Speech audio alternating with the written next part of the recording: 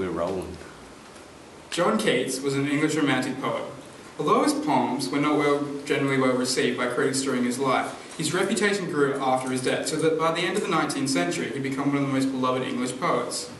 Today I'll be analysing two of his poems, and drawing parallels between them and other poems we've studied. The first poem is Bright Star, Would I Were Steadfast as Thou Art, which is written in 1818, and the second is La Belle Dame sans Merci, which is written in 1819.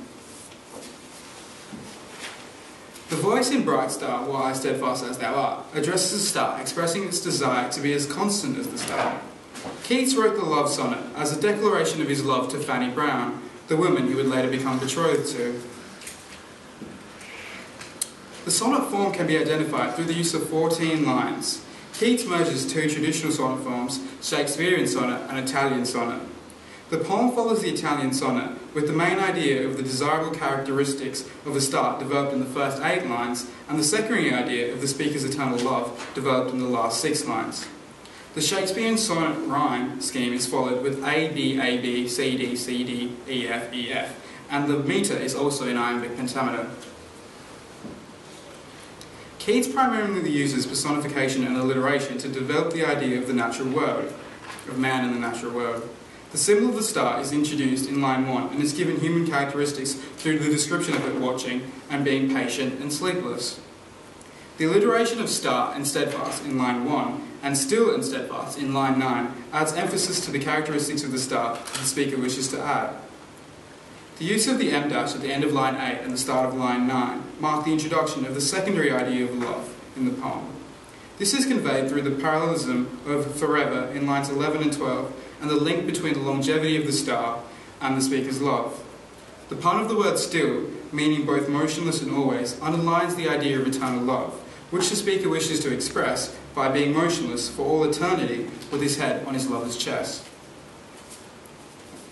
Bright Star, Why Steadfast as Thou Art, has similar aspects to many of Shakespeare's sonnets, but particularly to Sonnet 18. Sonnet 18 has the same sonnet form and metre. Both poems also share connections between love and nature, with Sonnet 18 comparing a lady to a summer's day, and Bright Star, Why Steadfast as Thou Art, addressing a star. The sonnet Bright Star, Why Steadfast as Thou Art. The idea of love was enthralling and invigorating. The rhyme and metre adds a rhythmic and natural feeling to the poem, and the ideas of love presented, making it appealing to engage in. Keats wrote La Belle Dame sans Merci, or The Beautiful Lady Without Mercy in English, just prior to his death. In the poem, the speaker comes across a knight and questions him about his haggard appearance. The knight's response follows the rest of the poem. He tells the speaker that a fairy lady seduced him. After she lulled him into sleeping, he had a nightmare about all the other dead kings and princesses that the lady had seduced. The knight then woke up alone and on a hillside. La Belle Dame sans Merci is a narrative poem divided into 12 quatrains. Each quatrain rhymes according to the A, B, C, B pattern. The basic metre of the poem is iambic tetrameter. However, in the 4th line of each stanza, there are only 3 stressed syllables. The misleading nature of love is explored in La Belle Dame sans Merci by the reversal of floral metaphors.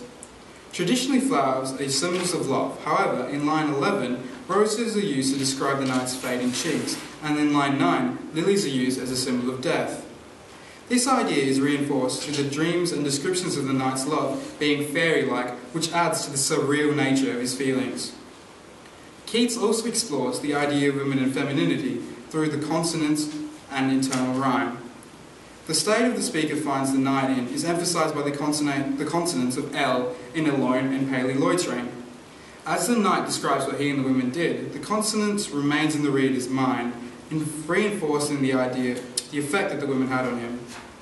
The eternal rhyme of palely and ailey also works to highlight the negative effects of the women. La Belle Dame sans Merci is an allusion to a much earlier work of literature by medieval romance poem Alain Chauteur. The poem itself has similar elements to a medieval romance, with knights, fairies, and dream sequences. By titling the poem with a line from a famous romance, Keats introduces medieval associations right from the beginning. The poem contrasts to many traditional love poems, such as Sonnet 116 by Shakespeare, because it warns against obsessive love.